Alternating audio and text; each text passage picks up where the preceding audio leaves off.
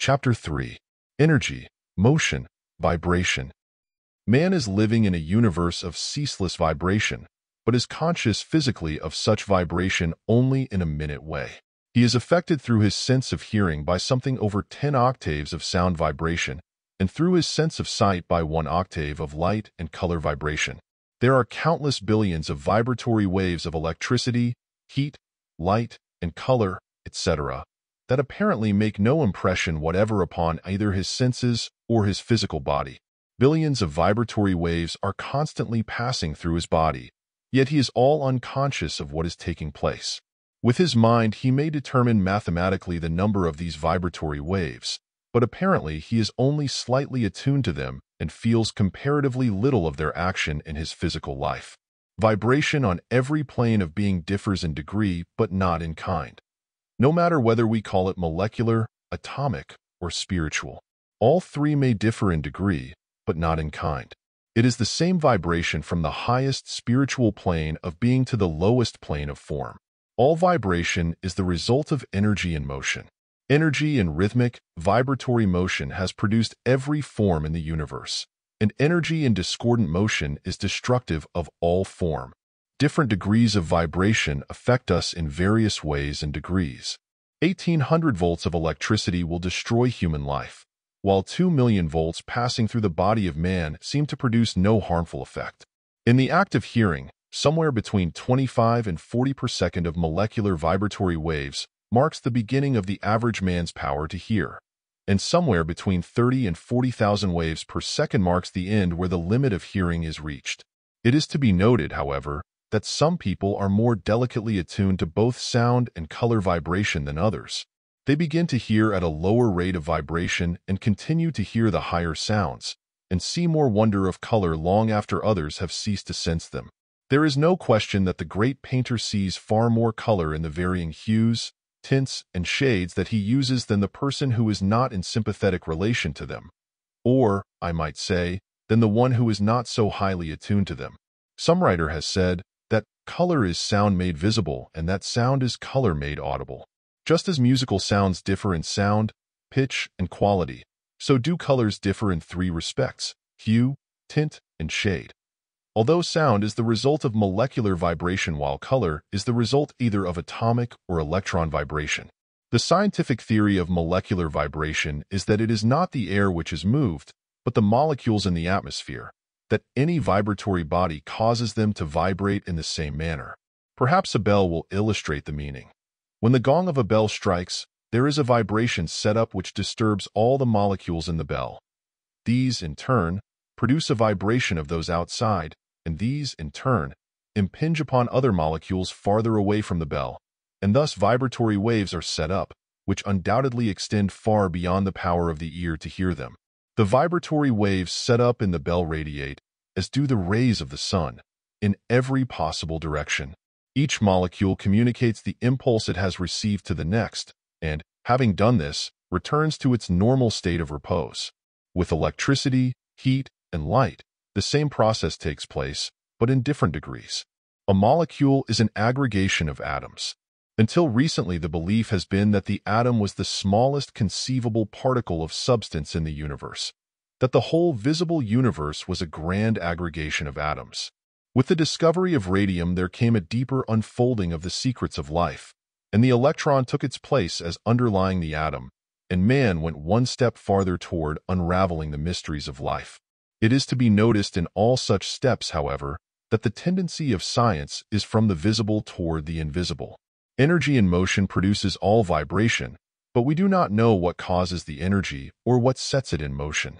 All atomic or electron vibration is set up by the activities of the sun, but of the causes lying back of these activities we know comparatively nothing. We know that electricity, heat, and light are the result of energy in motion, and we believe that this energy produces atomic waves, and that the different degrees of these set up among the atoms produce the phenomena of all three, and the different degrees of length and velocity of these waves produce the 3 different phases of the phenomena of electricity, heat, and light. Doubtless, we shall yet come to know that besides molecular and atomic, there is also electron vibration, but what the latter vibration may produce no man can as yet definitely say. We know so little about the whole subject of vibration and the various phenomena produced by it, and there is so much yet to be known, that the deeper we go into the matter, the more wonderful does it all become.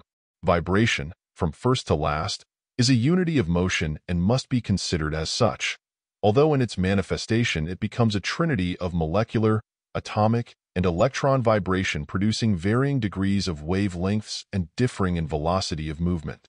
There is so much to be observed in common between sound waves and color waves that eventually it will become a thoroughly accepted scientific belief that there is a continuation by varying octaves from the lowest to the highest sound, and from that on, from the first color, red, to the last one of bright violet.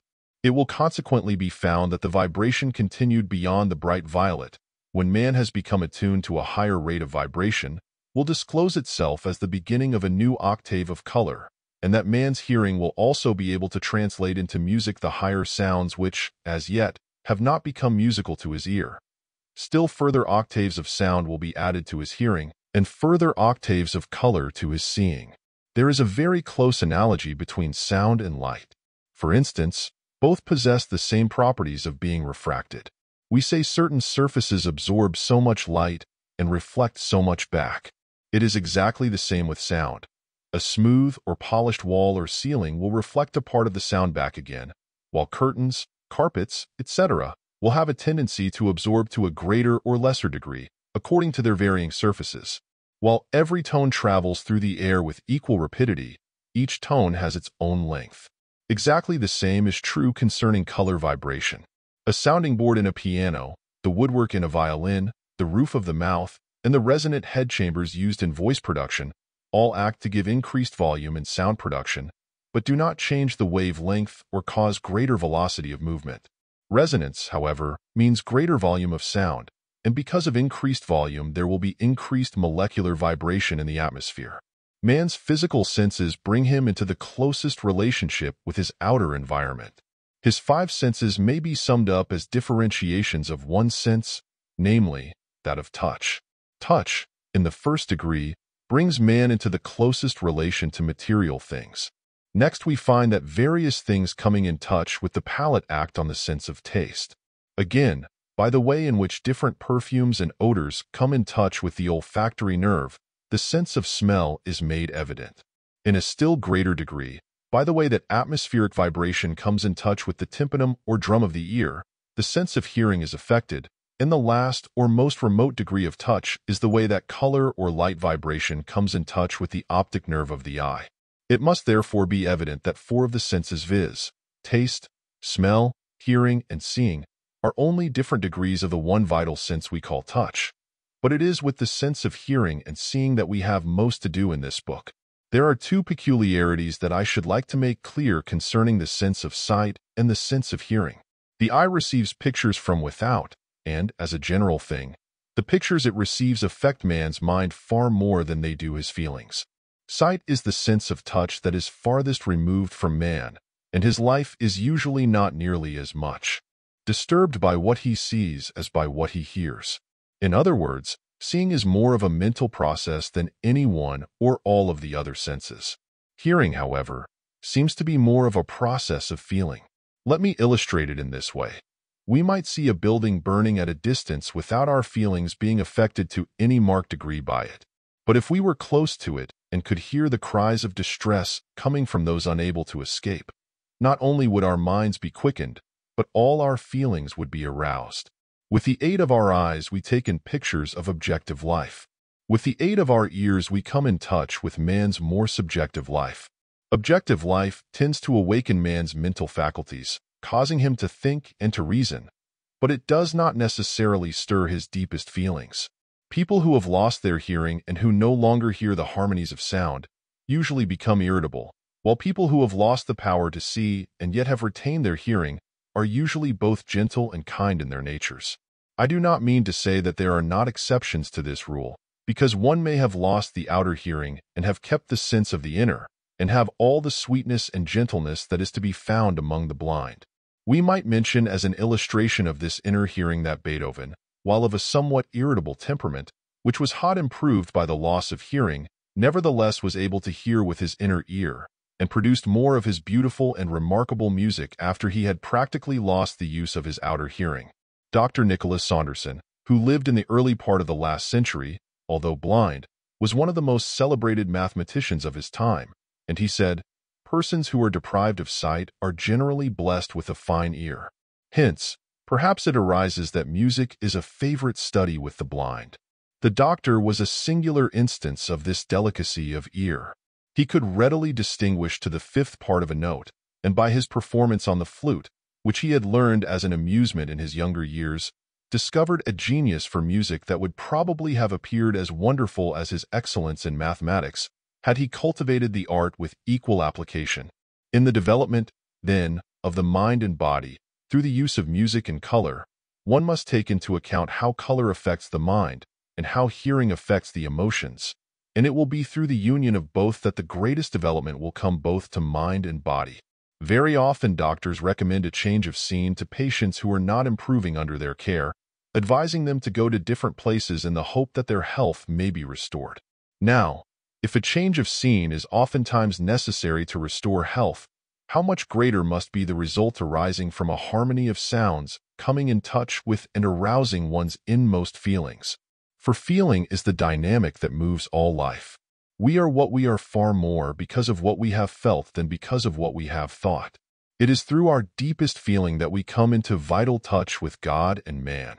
I have elsewhere stated that the body of man, when in a state of harmonious vibration, is also in a state of perfect health and strength.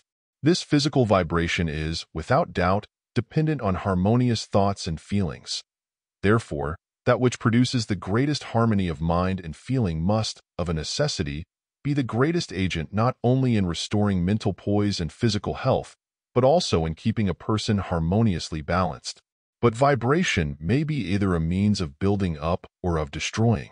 The story told in the Old Testament about Joshua and his chosen followers marching 7 times around a walled city, each one of the number blowing a trumpet, brings out the thought that it was through the united, rhythmic vibration of all the trumpets blown in unison that the walls were overthrown. The people who believe in the infallibility of Bible records look upon the overthrowing of the walls of Jericho as nothing short of a miracle, while people who do not accept the letter of either the Old or the New Testament look upon it rather in the nature of a Hebrew myth. I feel quite sure that sometime in the near future science will demonstrate the possibility of an entirely different theory. We know that the Egyptians were in possession of a wonderful knowledge of the secrets of nature, and that Moses was thoroughly versed in Egyptian occult lore, and that he, in turn, was enabled to impart this knowledge to Joshua. The overthrowing of the walls was the result of a direct molecular wave action, one produced by the trumpets sounding at some definite range of pitch so as to cause all the molecules in the wall to respond, and the constant repetition of the sound brought about the destruction of the walls. Perhaps this could be best illustrated by an army of men crossing a bridge, all keeping step. At first there would be a slightly perceptible movement of the bridge, but from the first movement on it would become an ever-increasing one, until without the breaking of the step, in many cases, the bridge would be destroyed. We are only beginning to understand a little of this great question of vibration, but that little shows how wonderful is the power with which we are dealing. I know there are many who will assert that music and color vibration can have no direct action upon man's physical body, and therefore can possess no real value for the cure of purely physical diseases. I wish to state, however, that there is a direct physical action resulting from both sound and color vibration. Let me illustrate this. As I sit in my study, with doors and windows closed, I am conscious of many sounds rising from the street below. Now all these sounds can only reach my hearing through molecular sound waves. Those waves, before they can be translated into sound by my ear, must penetrate and pass through what we call solid matter and set up molecular vibration in the very room in which I am sitting. Furthermore, they must set up the same vibration in the wood, glass, or walls through which they pass. Now, if this be the case, as scientists affirm it is it reasonable to suppose that this molecular vibration exerts its influence only on my ear and does not extend to the whole physical organism? No, the body of man is more fully alive and in a far more rapid state of vibration than wood, glass, or stone, and for that reason molecular sound vibration must exert even a greater influence upon it. and there cannot be the slightest question but that the molecules of the body are affected to at least the same, or even a greater, degree than those in the wood, glass, or stone. I assert, therefore, that there is a direct physical action produced by molecular vibration upon the body of man, and of whatever quality the initial vibration may have been, whether it was rhythmic and melodious or unrhythmic and discordant, the original vibratory wave is followed by exactly the same kind of waves from first to last.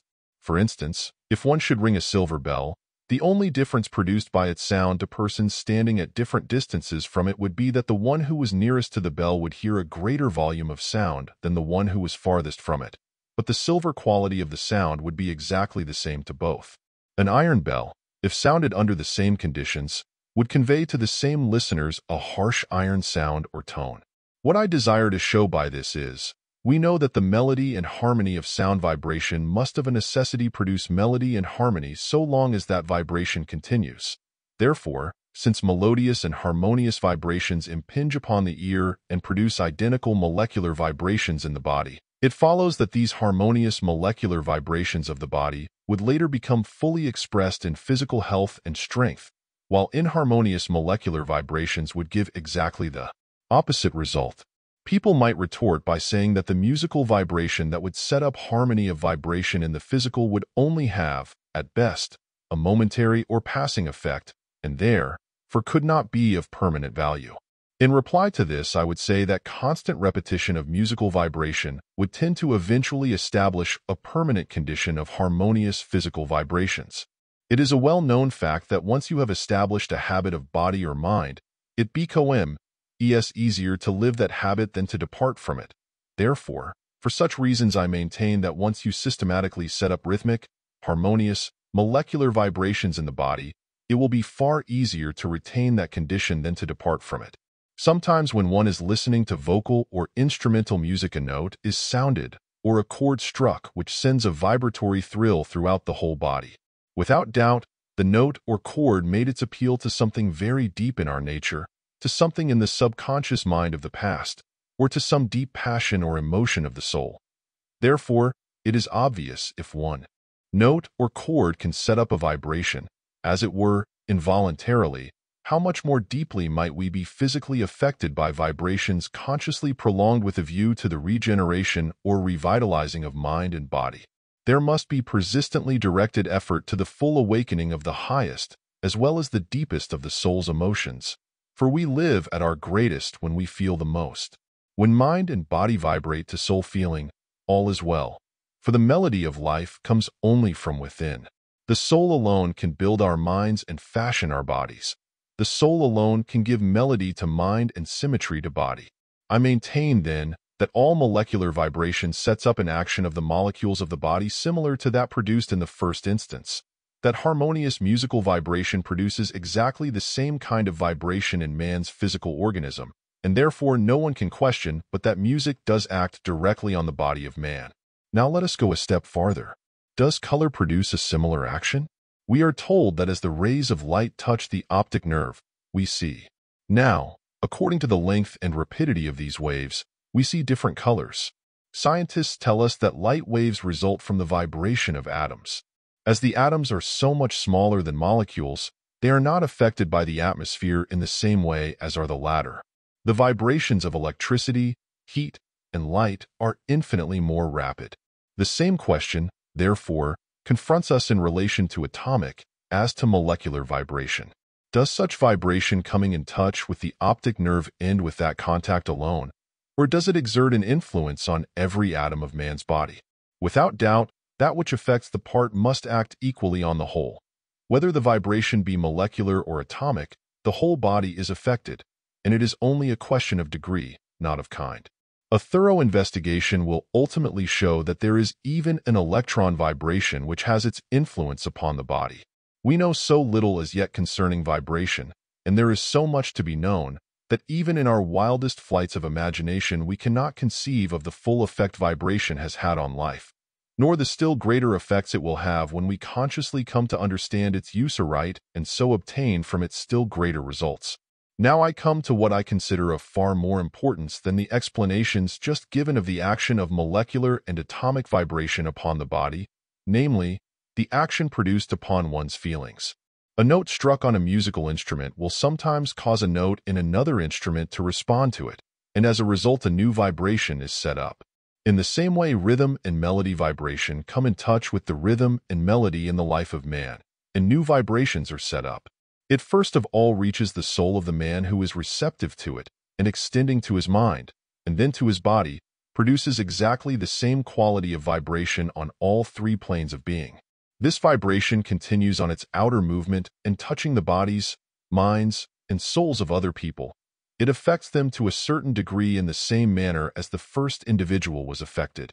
It is thus, then, music awakens man's inmost feelings, and either sets up in his life or calls out into expression the rhythm, melody, and harmony that potentially exist within the life of every man that cometh into the world.